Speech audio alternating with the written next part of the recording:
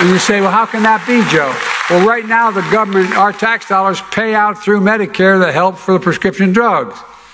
If they have to pay out $159 billion less for prescription drugs. Oh my God, that is funny!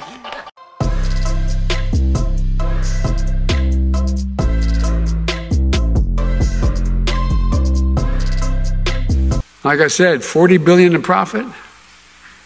That's just 55 corporations. We're paying zero. As for my MAGA Republican friends, it's easy for you to say.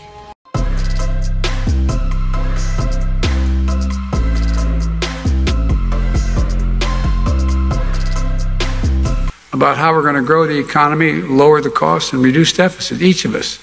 I said, let's lay out our respective budgets.